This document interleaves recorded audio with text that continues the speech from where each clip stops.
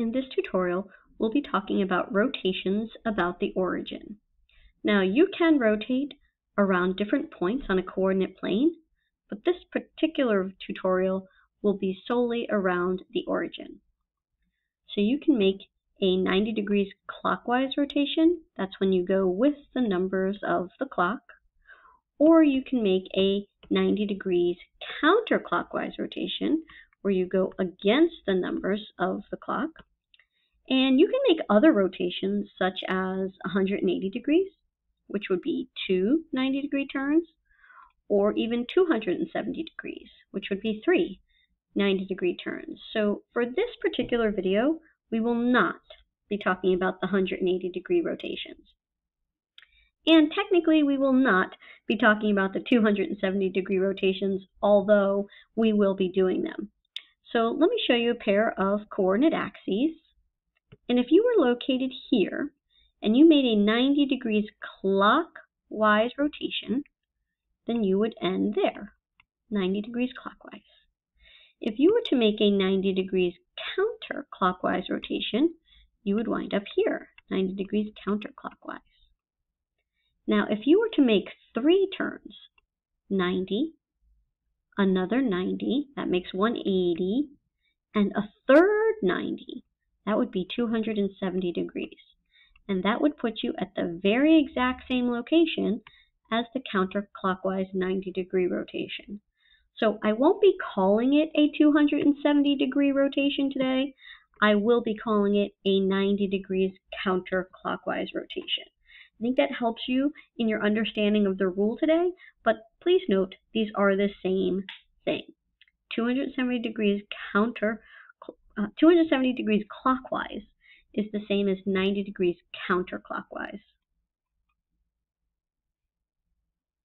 All right, let's get started with the lesson. So the learning target for this video is that you can perform a rotation about the origin, either 90 degrees clockwise or 90 degrees counterclockwise, also known as 270 degrees clockwise. So pause the video for a minute and take a look at those rules that I wrote in the success criteria. Did you take some time to look them over? You might already be noticing what happens to an ordered pair when you rotate 90 degrees.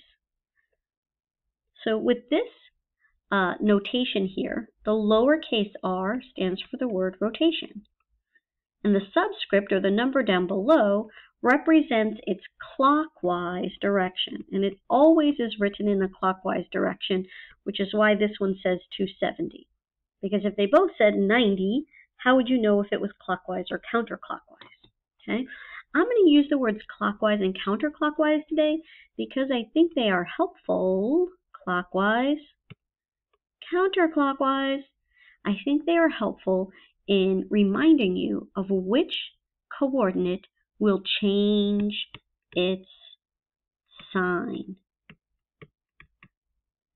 So hopefully you're noticing that about these rules that I wrote. I still have x and y. They're not in the same order as they originally were.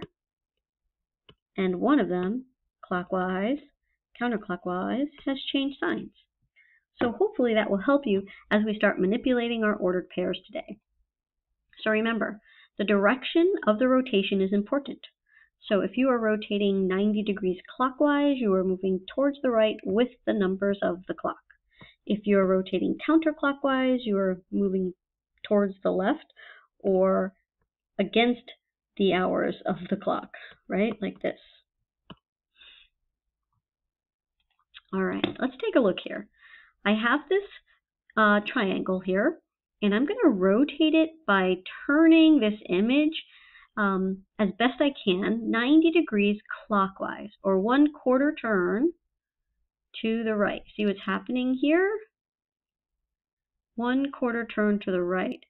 You'll notice that it's not really facing the same direction anymore, right? See, this C used to be on the upper right, and now C is on the bottom right.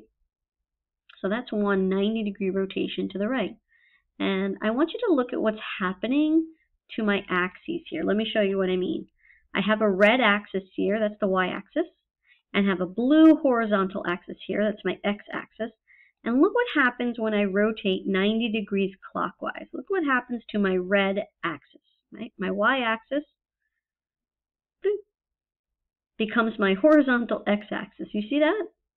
My y-axis, which used to be up and down, is now running left and right. And my blue axis, my x-axis, which used to be horizontal, left and right, is now running up and down. So that should make sense to you when I say that a 90-degree rotation takes your original point and it swaps the x and y positions. You notice that? So when I rotate this, either whether I go clockwise, bloop, or even if I go the other way, counterclockwise, bloop, the x-axis and the y-axis always swap places. The x-axis and the y-axis always swap places. So that's important for you to notice, right? That every time you rotate 90 degrees, the x and y-axis swap places. Now, if I make two turns, 90, 180, whoop, my x and y's are right back where they started. So only the 90-degree rotations, whether you go to the right, clockwise, or whether you go to the left, counterclockwise, only the 90-degree rotations swap those x and y values. Now here's something else that's important. These are my positive y's, and these are my negative y's, and these are my positive x's, and these are my negative x's. Right? So let's take a look. Let's take a look here at my x's. Right? Your blue line here. Let's take a look at them. If I have some positive x's over here, and they swap places because they turn 90 degrees, are they still going to be positive values? No, you see that? They're located down here in the negative area. They're located in this negative area. So first is, they used to be x's, right? Now they're y's. They used to be positive, and now they're negative. So when I make a 90 degrees clockwise rotation, 90 degrees clockwise rotation, not only do my x and y change places, but my x becomes negative or negated. Okay, because if it used to be negative, it'll become a positive. So let's take a look at an example I have here, right? So I had my triangle ABC, and when I rotated it 90 degrees clockwise, let's take a look at the actual numbers. So here's my original numbers, and the red ones represent my new prime values. These black coordinates represent the original image. After you rotate 90 degrees clockwise, these red coordinates represent the new image. Notice that my x and y coordinates have swapped places, right? Just like when I turn those axis pairs, notice that my values here have also swapped places. Now, this happened every single time. Every single time. But what also happened is that some of my values changed their signs, right? That's called being negated. Now, it doesn't necessarily mean that you become negative. It means that you become negated, which is the word opposite. So I become the opposite of what I was. So here, what we're going to do is to remind ourselves, after we make a 90 degrees clockwise rotation, we're going to swap our numbers, so 2 and 0. We're going to swap them to become 0 and 2. And then we're going to draw this arrow, which is a 90-degree turn, right? That's the way we're going to go if we go 90 degrees clockwise. And it reminds us to change the sign of this number. So the rules that we perform when we return our figures 90 degrees clockwise is that we swap these two numbers, see, 2, -3, but we negate or change the sign of this value here. Notice when you make a 90-degree turn that if you take a starting point, connect it to the origin, and connect it to its new place, it should always make that 90-degree box. Take your point, connect it to the origin, then connect it to its new location, it should always be making that 90-degree turn. Take your original point, connect it to the origin, connect it to its new location, and you should always see that 90-degree box. All right, let's review what we've learned. That 90-degree rotations swap, right? They swap the x and y values, and one coordinate has to change signs. So if you're going clockwise, this one will change signs. And if you're going counterclockwise, that one will change signs. So you probably would need to write these rules down so you can remember. So pause the video so you can write this rule down. 90-degree rotations swap the order of the coordinates, and one coordinate has to change signs. So remember, there are two ways that you can rotate. You can rotate clockwise, which is what I just showed you. You could also rotate counterclockwise. So when you draw this arrow, it kind of really helps to remind you of which value should be changing signs, right? So we're not going to talk about 180 degrees today, so you don't have to look at this right now. We're going to concentrate just on our 90-degree rotations. First thing you need to know is you should swap the x and y coordinates. Then the next thing you need to know is you need to negate or change the sign of one of those values. The direction in which you go reminds you whether you should change the new y or change the new x. Let's take a look at an example, okay? Remember, for 90-degree rotations, you swap the order of the numbers, and then depending on which way you're going, you change the sign of that value. So if you're going to go 90 degrees clockwise, make a note. That's the one you're going to change the sign of. So swap the two numbers, and now change the sign. You're done. Swap, then opposite. Those are the rules. Swap, then opposite. Drawing the directional arrow, like I did here at the beginning, oftentimes will help you to remember who should be changing signs. All right, let's try another one. 90 degrees clockwise. Draw my directional arrow, swap the numbers, change the sign. Swap, then opposite. How about this one? 90 degrees clockwise. That's the direction. Swap the numbers, change this sign. That's it. 90 degrees clockwise. Draw your arrow, swap your numbers, and change the sign. Bloop. That's going to be a +5, or you could just erase it altogether.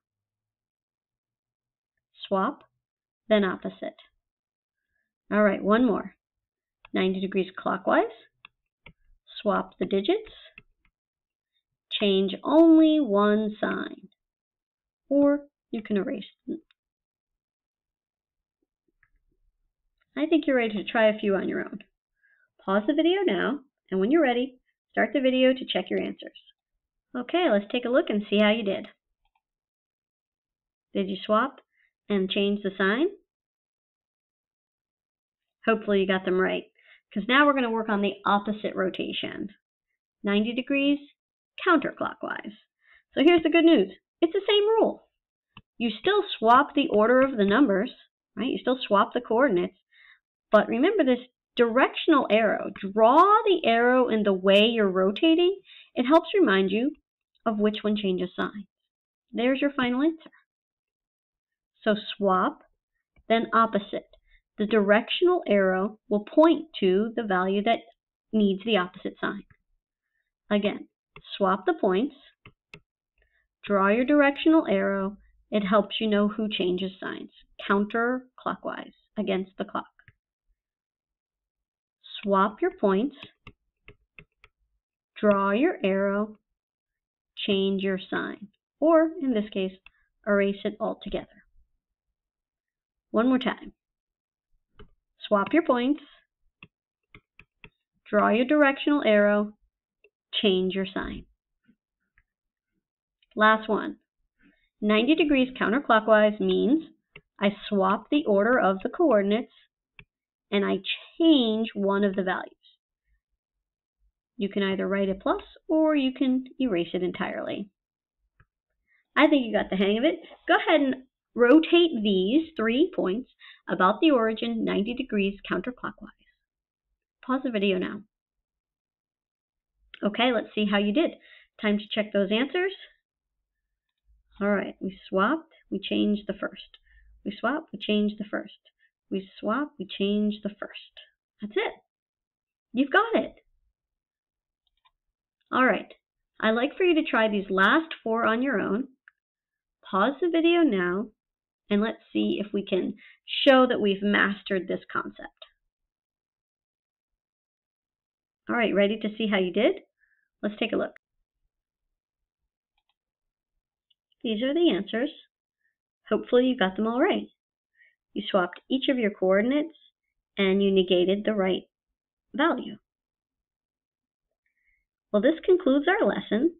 I'd like for you to send me your answer to this exit ticket. And hopefully you've mastered how to rotate a coordinate point 90 degrees about the origin, either clockwise or counterclockwise.